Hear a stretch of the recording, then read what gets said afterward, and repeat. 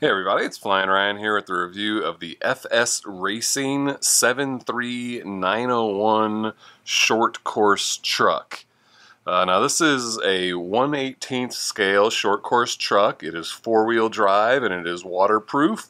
It's just a brushless motor. It is some sort of clone or like the original Chinese version of the Dromida SC4.18. It is the exact same vehicle. I mean, same, all the hardware, these lights across the front, same body design. You know, obviously the stickers and stuff on the body are different, but otherwise it is the exact same. I mean, the transmitter is the same as Dromida uses, and the battery even still has the Dromida branding on it. So I think this is maybe made by the factory that made the Dromida version, and now they're selling it under the FS Racing brand or whatever. But the exact same vehicle, and so you can get this a little bit cheaper, but you know, then it comes from a Chinese brand. It doesn't have customer support or anything.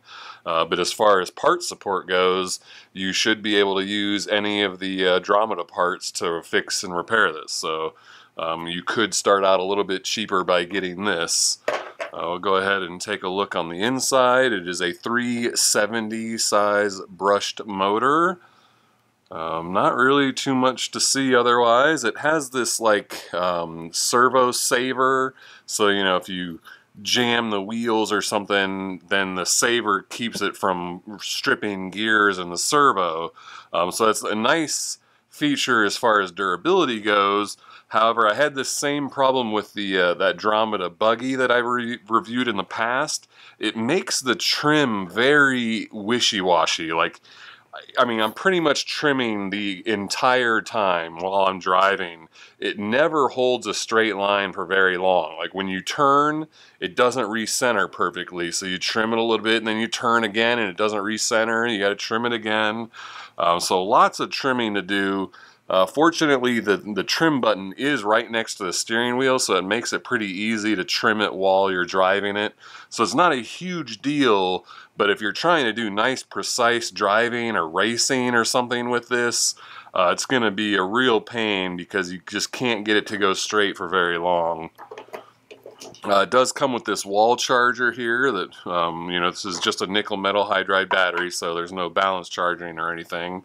However, it has this, like, it looks like a little LED on the charger here, but mine never lit up, so I had no indication if it was charging or when it was done charging or anything. So I did not trust this charger, so I didn't really use it. So I don't know actual charge times, but for a nickel metal hydride battery this size, let's see, we've got a 1300 milliamp hour. It's probably going to take a really long time with this charger. I mean, I'm talking 4, 6, 8 hours maybe even. So you're really going to be better off with a hobby grade charger. Then you can get about an hour long charge time and you'd be much more, you know, aware of what kind of charge you've got and that it's actually working. I just did not trust this wall charger at all. But yeah, again, this is nickel metal hydride. You get about 12-15 minute run time. Like I usually say, it's hard to get, you know, precise numbers with a ground vehicle because it's obviously going to depend on how fast you're going.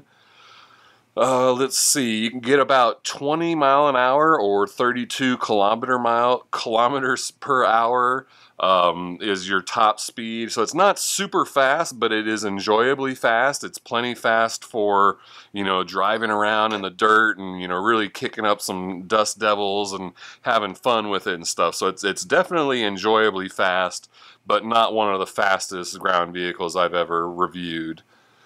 Let's see, there is no LiPo cutoff on the ESC, so if you do put a LiPo battery in it, you're going to want to have your own alarm or just, you know, make sure that you're not driving for too long because the ESC will not cut off power, so you could over discharge a LiPo battery if you used a LiPo in it.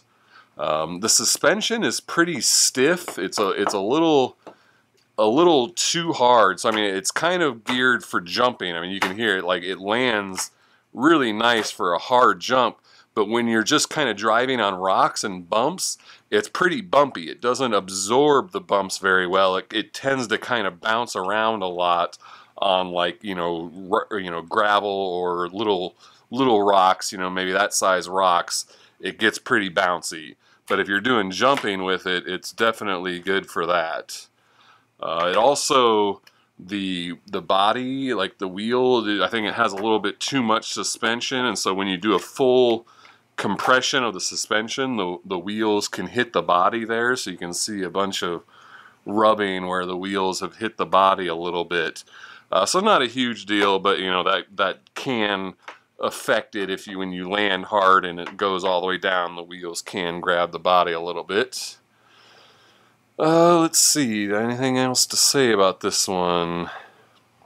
No, I think that about covered. I guess we'll take a little bit closer look at the transmitter here. Under the hood, we do have dual rates for steering and throttle, so you can dial it down if you want to go a little bit slower than top speed or have a little bit less sharp turns.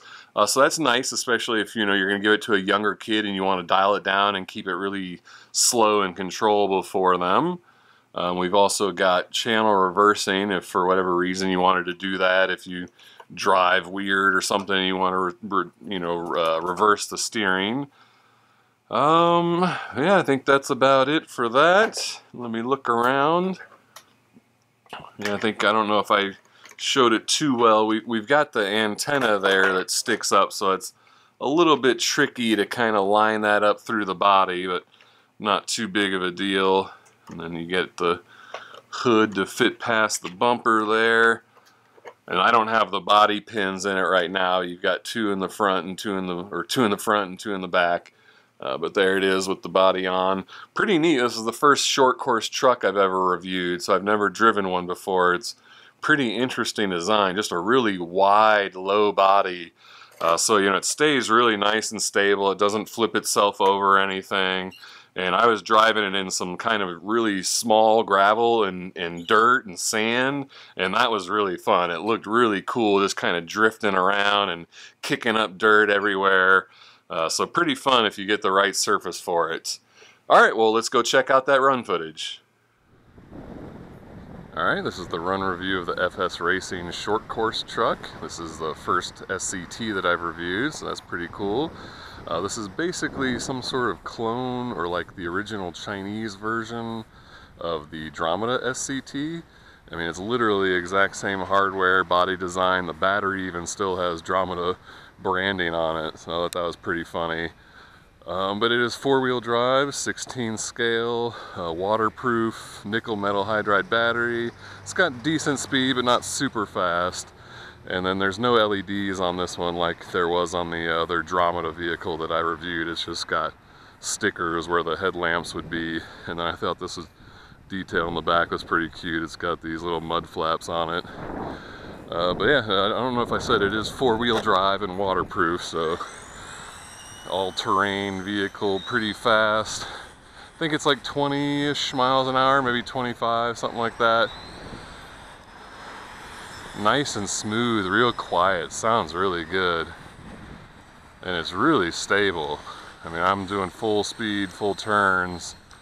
It doesn't want to flip over. It stays really nice and level. It's got that really wide wheelbase, so it stays super level.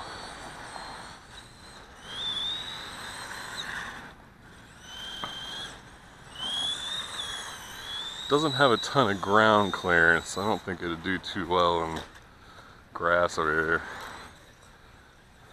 here. Not bad. It gets a little bogged down, but it can do it. This one is definitely more for, hard surfaces and dirt. Looks like I've got some trimming to do. Just like the other Dromida models, I found that these things constantly require trimming. It's got one of those servo savers on it, and I think it just isn't very precise, and it kind of changes its hold as you drive. So I find myself, trimming the thing during the entire drive. The trim knobs are right here next to the wheel at least, so it is kind of easy to do it while you actually drive, but kind of annoying that you have to do it.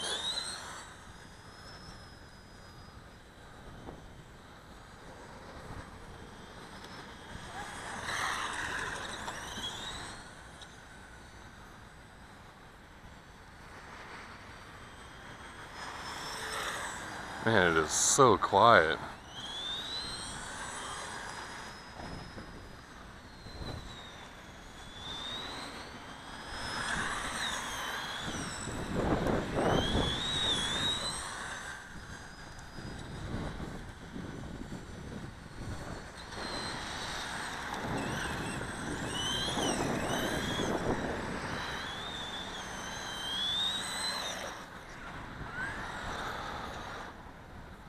Let's go take it over here to the other side of my little RC park here.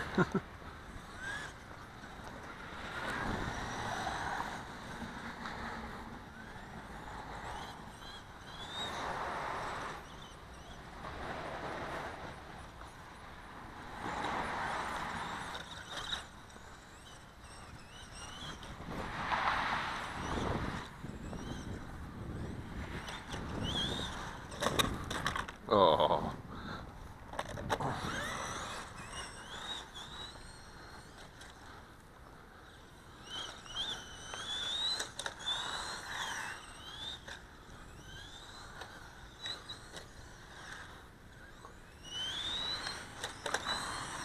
Pretty decent on that little jump there.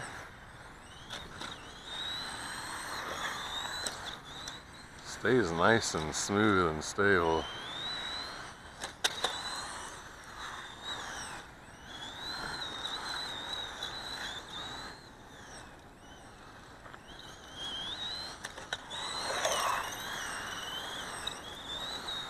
Alright, let's try it in the gravel.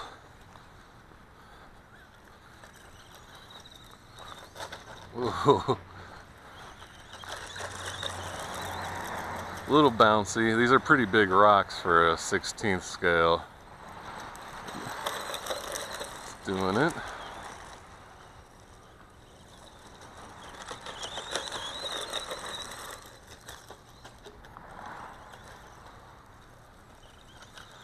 One's definitely better for hard surfaces and like dirt and sand. These big rocks are a little much for it.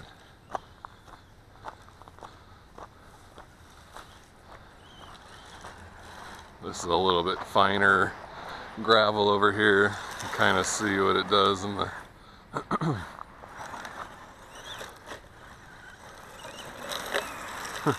looks pretty cool peeling out and all that.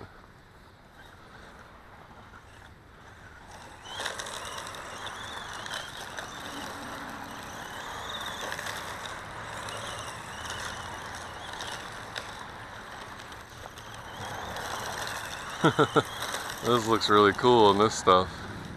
It's a little more its style here. And I think these are technically desert trucks, short course trucks, off-road, sand, stuff like that. It's doing pretty well here. I think this is the kind of surface it really likes. Kind of drift around in it a little bit.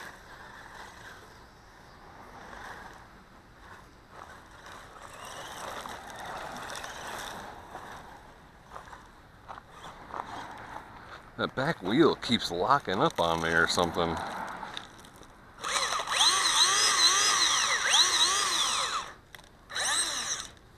Not sure what was going on there. Let's drive over here. I've never driven in this little lot here.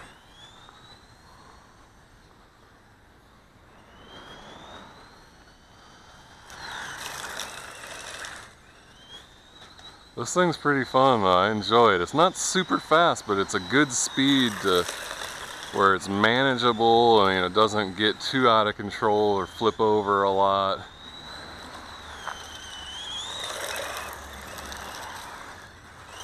I like these little gravel here that I can, yeah, see that wheel keeps locking up. See, it's locked up right now. It doesn't want to turn.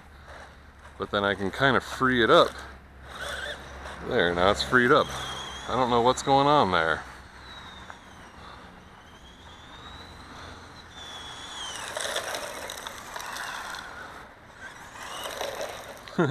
Alright, well I think I showed all there is to show. Pretty fun little model. Ooh, that's hot under there. I put my hand right where the motor is and that was a little toasty. But anyway, that's the FS Racing short course truck, which is essentially a clone or some sort of rebranding, or like the original Chinese version of the Dromida SC4.18. So if you're looking into that, this basically is a review of that as well, because it's literally the exact same thing, just different design on the body. But anyway, check the video description for a price and purchase link. I thank you for watching, and I'll see you next time.